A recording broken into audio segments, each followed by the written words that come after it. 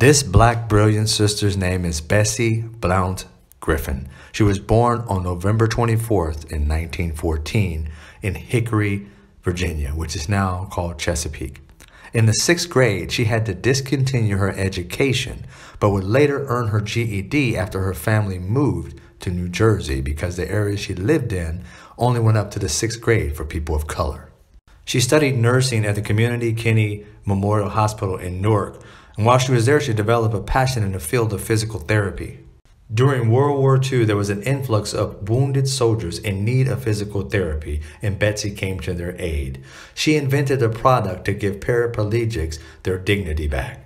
On April 24, 1951, Betsy received her patent for the portable receptacle support, which allowed paraplegics to feed themselves. Bessie Blount Griffin, we see you and we thank you, sister.